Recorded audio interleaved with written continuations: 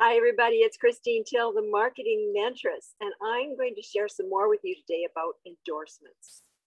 Now, way back when I first got started using LinkedIn over 10 years ago, I noticed people would connect with me and then right away they would endorse me for something. And I'm going, okay, he lives in Tuktoyaktuk. I don't know that person. I've never met them before. How did they know me well enough to endorse me for something? We haven't even had coffee together. And there's no way we can have coffee together because they live on the other side of the world. So I started poo-pooing the whole idea and telling all my clients and associates in business, this endorsing is just bogus, totally bogus. You don't want to endorse anybody unless you've actually sat down and had coffee with them or done business with them. Well, then I got an email from LinkedIn with a special invitation to come to a big LinkedIn conference, and it was in Vancouver. And I thought, oh, this is great. I'm going to be able to go and I'm going to meet a whole bunch of LinkedIn gurus and I'm going to learn all kinds of new stuff. So I was really excited about this. And I got there and yeah, there were several hundred people sitting in that room and they had big screens on each side of the stage. And we saw all the different notes and things that they were talking about and learned all the latest and greatest that LinkedIn was doing and what was coming up and all that kind of great news. And the day went great. It was an awesome day. I got to meet a few gurus. There were a few there. And then right at the very end of the session in the afternoon, on the big screens on each side of the stage appeared my headshot. And I about fell out of my chair. Like, what's my picture doing up there? And they said, would Christine Till please come up to the stage? We have a special award for you. I went, oh yeah, what award? And I found out when I got on the stage, they said, Christine, we are giving you an award for having the most endorsements of anyone in British Columbia. I about fell off the stage. I went, oh my goodness, was I embarrassed because I'd been talking about how negative these were.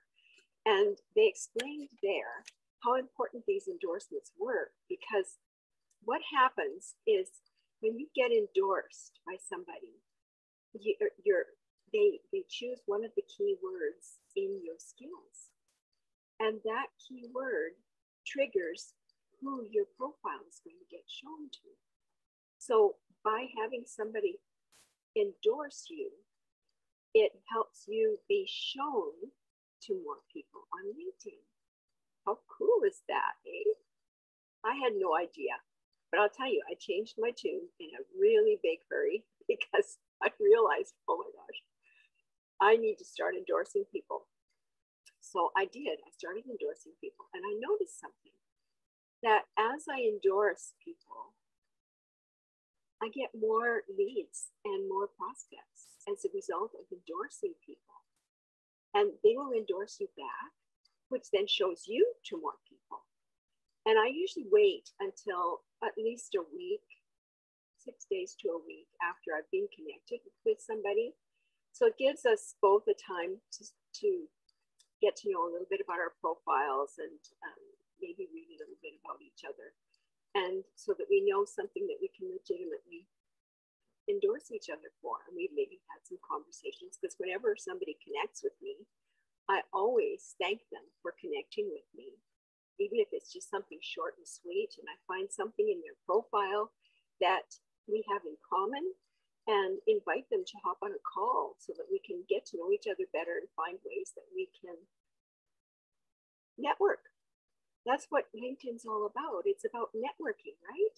We're trying to find those key people that would want to build a relationship with us and that we would want to build a relationship with. So it's all this know, like, and trust that we're building. So we've already had some conversations before it gets to the point where we're going to endorse somebody. So the chances of them, I've had maybe the number of people that have said to me, what are you endorsing me for? They had the same kind of an attitude I had when I first started using LinkedIn. I don't know you. How do you know to endorse me? So I tell them this story. And it changed my whole life on business, my whole outlook on what I do on LinkedIn. And I hope that helps you to understand better as well. And so start going and checking out all the people that you're connected to on LinkedIn. And I've been even going way back to where I never endorsed anybody, because it was the period when I wasn't endorsing people because I was telling everybody not to endorse. And I'm getting some really great responses from people, and they're saying, oh, hey, how are you? Oh, I'd love to chat. We've been connected since 2010. So think about that for a minute, and just understand that you can get more leads, more prospects. You attract people to you, the more things that you give for free.